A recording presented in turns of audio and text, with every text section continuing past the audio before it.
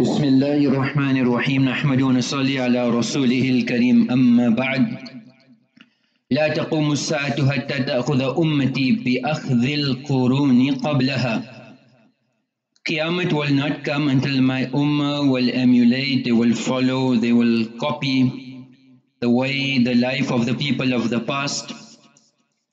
لَتَرْكَبُنَّ سُنَّةَ مَنْ كَانَ قَبْلَكُمْ. Other riwayat لَتَتَّبِعُنَّ سُنَنَ مَنْ كَانَ قَبْلَكُمْ حَتَّى لَوْ دَخَلُوا جُحْرَ ضَبٍّ. Some riwayat خَرِبٍ. Until you will impersonate, you will imitate, you will simulate your life exactly like how the people of the past lives were. The first aspect was the lizard in entering the hole. So one possible meaning in connection to the lizards was that the shayateen, the jinnat, are regarded as reptiles. Their connection with the human beings and all these people that are connected to the new world order, those people that are connected to Dajjal, the imam of the reptiles, they are regarded as reptilians, and that's why we see reptilian symbols from the time of the pyramids and in history, and that is connected to the shayateen and the jinnat. Likewise, these hybrids or people that are in masks, outwardly they have a form of human beings, but inwardly they are connected to these reptiles.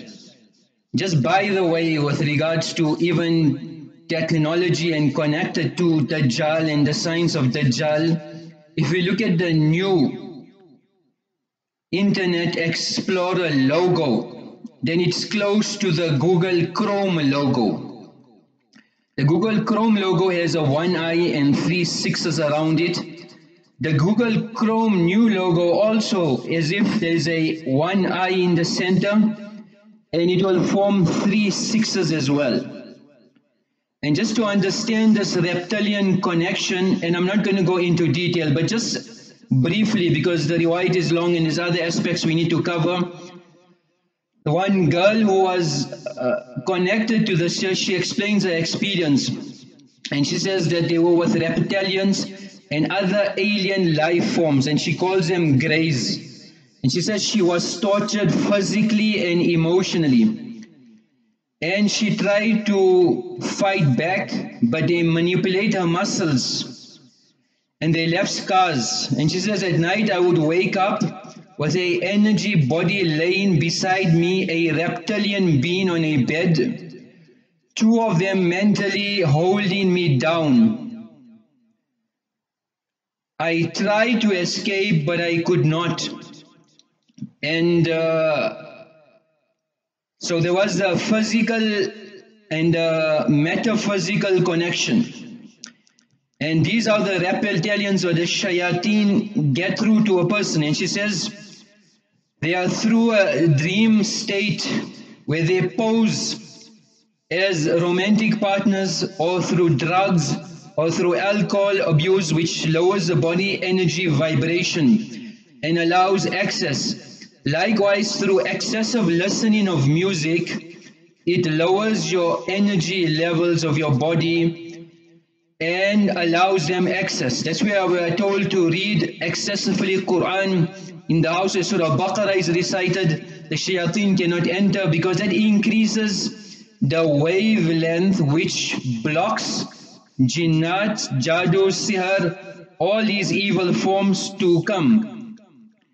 And she says that these manifestations would come in different forms, and the end goal would be to control your physical body for their own use.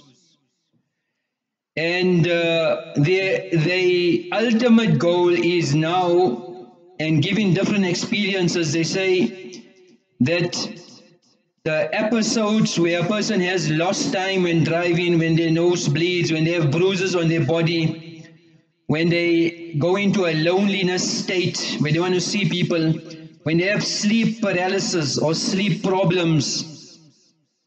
So people experience all of this here, and they're saying that the abductions And that would be probably prevalent in the movies, in the film industry, in Hollywood, etc., where they would show these reptilian beings, these lizards, these reptiles. Outwardly it's showing they are aliens, but actually they are not aliens.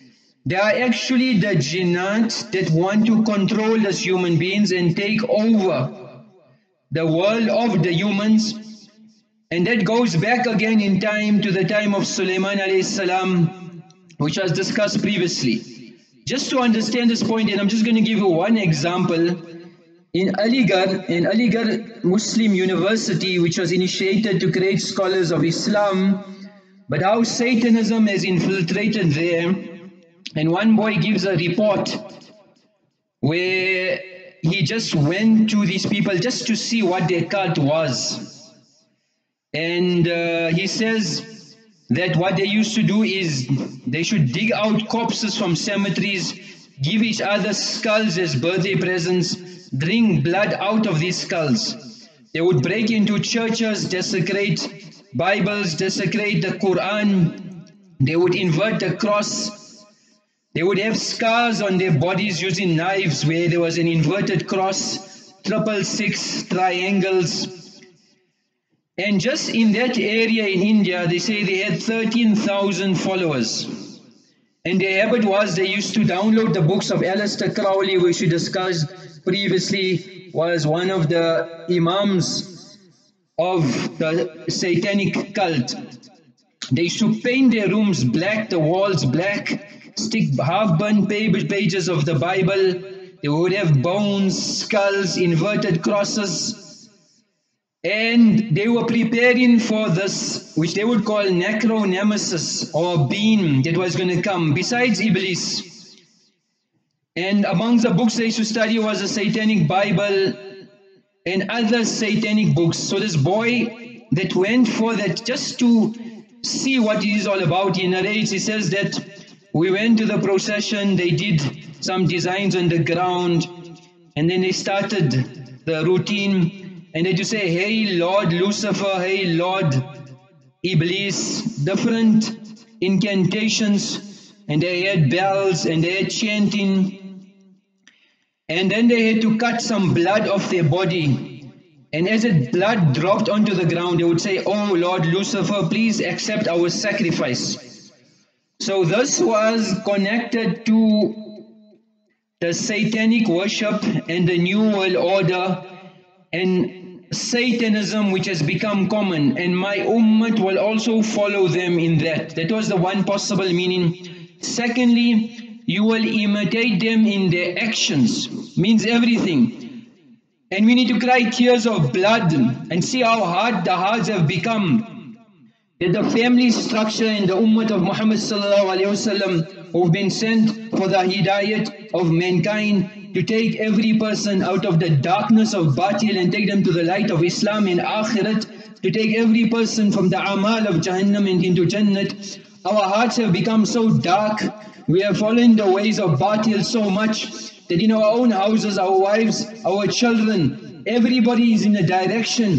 وَأَنَا آخَذٌ بِحُجَزِكُمْ عَنِ النَّارِ. Real Islam is, there's a fire, people are running to the fire. There's only one solution, there's only one option, is to follow my sunnah. If you follow my sunnah, you will be saved. But in every aspect, when it's our dressing, whether it's our outward appearance, whether it is women beautifying their bodies with nail polish, which does not validate their salat, fake eyelashes, whether it is them dressing up and putting on perfume immorally. Nabi alayhi salam said that woman leaves the house like a prostitute who puts perfume on to make other men entice her. And our outward appearance, then our houses, then our eating habits, where we are told to sit on the ground, remove our shoes and be humble. Whether we follow their eating habits, we're sitting on our tables and chairs, and we have instruments to eat.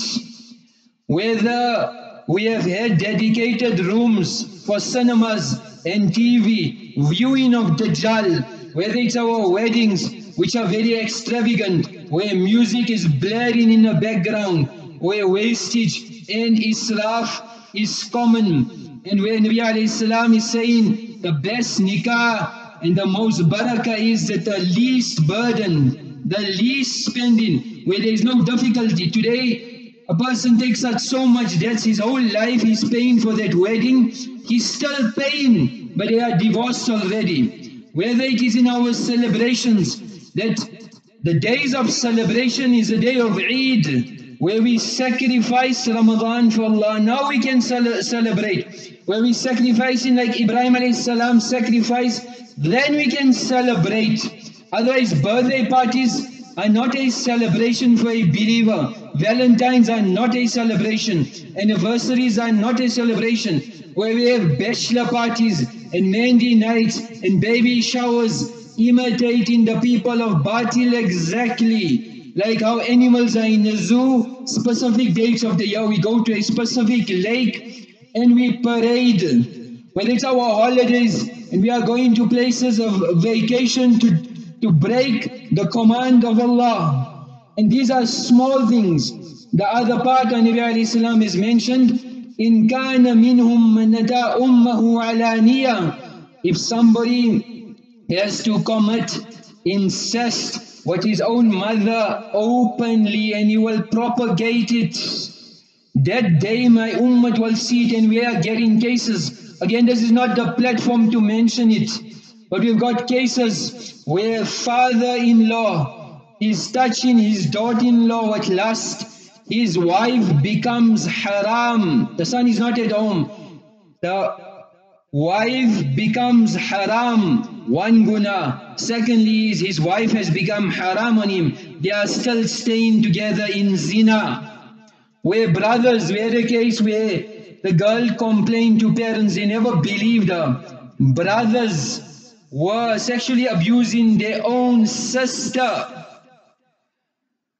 The children, the situation is so serious. Muslim girls who are habitual of taking drugs and intoxicants do not have money to support their habit, so they are selling their bodies to raise funds.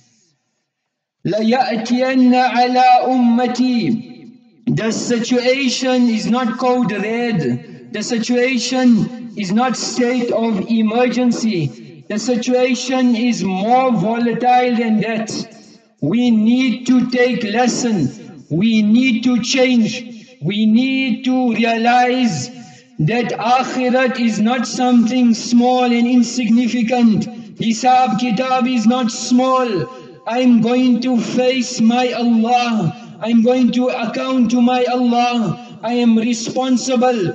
كلكم راء وكلكم مسؤول عن رعيته. Each of you are shepherds and you will be answerable for your flock. Every man, every mother, every person is accountable. We will get double guna. We need to realize that the time has come now. أَلَمْ يَأْنِ لِلَّذِينَ آمَنُوا أَن تَخْشَعَ قُلُوبُهُمْ لِذِكْرِ اللَّهِ. My Allah has commanded me. The command of Allah is more important than anything else on earth. Everything can break, everything can be destroyed, but the amr of Allah can never be destroyed. The third meaning, like how time, and we explained previously, 1,500 years of the Bani Israel, this ummah 1,500 years or 1,600 years. The other fourth meaning is where this ummah, and we will briefly just go through a summary. If Allah gives us tawfiq, we will go into detail. Like how Musa alayhi salam was delivered by Allah in the house of Batil Fir'aun. Musa alayhi salam grew up in that house. Nabi alayhi salam grew up in the house of Batil, where the Baytullah had idols and the mushrikeen. The climax of idol worship was in Makkah Mukarramah. Then Musa alayhi salam left that place for approximately 10 years. Nabi alayhi salam made hijrat as well for approximately 10 years. Then Musa alayhi salam returned and he wiped out those idols and that Batil and that Fir'aun. Nabi alayhi salam also returned and wiped out that batil and those idols that were in Makkah, and how Nabi alayhi salam was given conquest. Musa alayhi salam conquered Firaun and he was drowned. Then Musa alayhi salam went to Allah. Like that, Nabi alayhi salam returned to Allah. This ummah was left alone, and like how Musa alayhi salam made intercession for a Nabi to assist him, in this ummah as well, there's not one person left with this responsibility of nubuwah, but on the barakat of Nabi alayhi salatu wassalam, each one of us, like Harun alayhi salam, was given this responsibility of nubuwah. This ummah has also been given the responsibility of nubuwah. And like how they both did this effort, a time will come where Musa alayhi salam left, Nabi alayhi salam left, Harun was in charge of the ummah, and then Samiri came. We will go into detail inshallah of how Samiri came, and this ummah a Dajjal will come, and how Samiri used the situation to manipulate the Bani Israel, that only in a span of 40 days they turned to kufr and idol worship. The last part of this ummah also, there will be a climax of kufr and idol worship, and then Musa alayhi salam returned. The naib of Janabi Rasulullah sallallahu alayhi wasallam will be Isa alayhi salam, and he will return, and that same Samiri, Isa alayhi salam, will destroy Samiri. May Allah subhanahu wa ta'ala give us the reality of the shortness of this life, and may Allah give us the reality of preparation for akhirah. Man qara'a Surah Yasin fi sadri nahar qudiyat hawaijuhu. Whoever reads Surah Yasin in the beginning of the day, Allah subhanahu wa ta'ala will fulfill his needs. So we should make it a habit morning and evening to recite Surah Yasin. They said it was Surah Yasin and Taha 1000 years before Allah created the heaven and earth. And on hearing this, the angel said, blessing to the ummah on whom the Quran will be revealed and sent down. Blessing are the hearts that will memorize this Quran, and blessing are those tongues that will recite the surahs. Whoever reads Surah Yasin, it is said that it is the one which is Rafiya and Khafida, where it will exalt and honor the believers and degrade the disbelievers. It is named in the Torah as Mun'imah, the giver of good things, because it contains benefits for the benefit of this life and in the year after. It removes afflictions in this world and in the year after. Nabi alayhi salam's desire was that Surah Yasin should be in the heart of every ummati. Anybody who recites Surah Yasin every night and then dies, he will die a shaheed. Whoever reads Surah Yasin, he will be forgiven. His hunger will be removed. He will be satisfied. If a person loses their way, he will find their way. If he loses his animal, conveyance, something, read Surah Yasin, you will find it.